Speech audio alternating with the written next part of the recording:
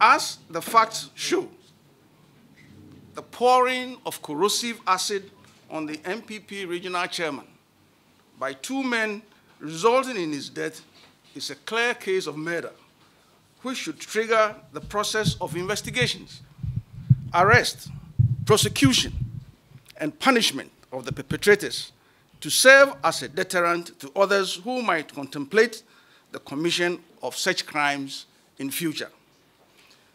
We support the fact that investigations have started.